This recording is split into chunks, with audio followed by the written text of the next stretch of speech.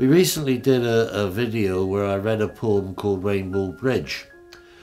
We had a lot of good feedback from it, and many people have asked us to do yet another one. Now, over the past 30 years, many of our customers who've come here to get their pets buried have brought with them their own poems or their own prayers which they want me to read at their funeral. This one I'm going to read to you today came into our possession quite some time ago, and from the first time I read it and read the words, I think the first time it nearly brought me to tears. Now this one is called Fidelity.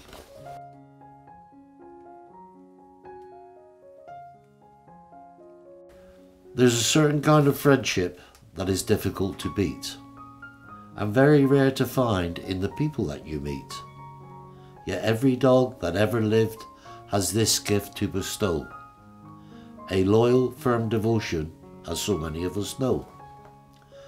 Though people judge you by your looks, your cash, your job, your car, a dog is so much wiser. He accepts you as you are.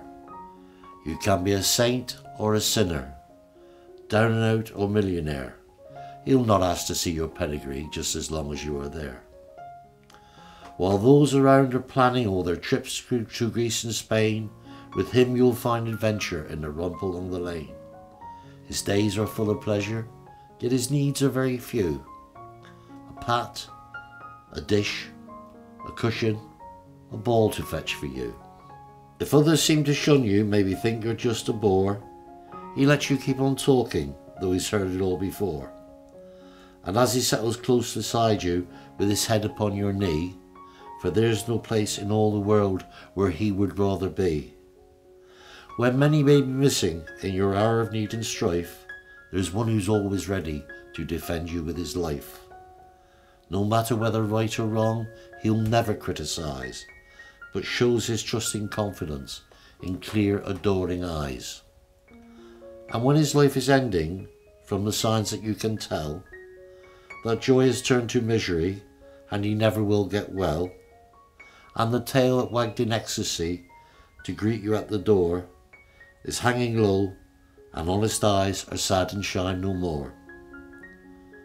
It will break your heart to do it, for you know you'll miss him so. But when active life is over, then it's kinder to let go. Just to make his ending easy is the last thing you can give. And let him die with dignity, the way you let him live. Amen.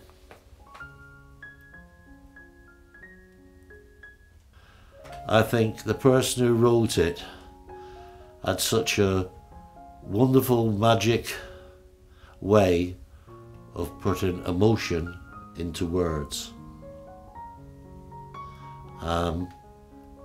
It's just tremendous, so powerful.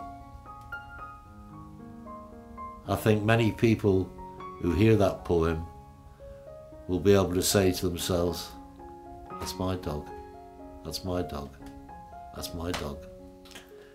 If you enjoyed this little video, just make a comment, because that will encourage us to do another one for you. Thank you very much.